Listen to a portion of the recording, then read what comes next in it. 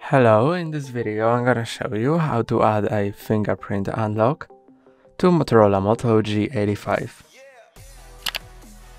First, go to Settings, then Security and Privacy, Device Unlock, and now first make sure a screen lock is set. Mine is set to pattern, but you can set it to number password or alphanumerical password. And now press on fingerprint, confirm your password,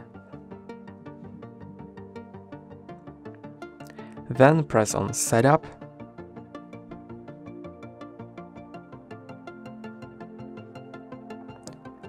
and now press and hold on the sensor here.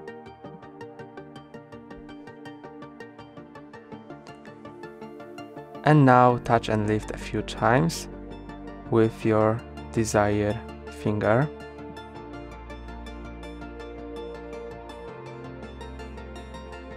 And then press on done. Now you can check if your fingerprint is being recognized. Press and hold, and how you can see my finger 1 is being lit up. And let's lock my device and let's try to unlock it with my finger.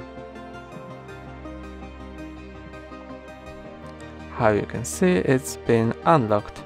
That's all for today. Don't forget to like and subscribe. See you next time.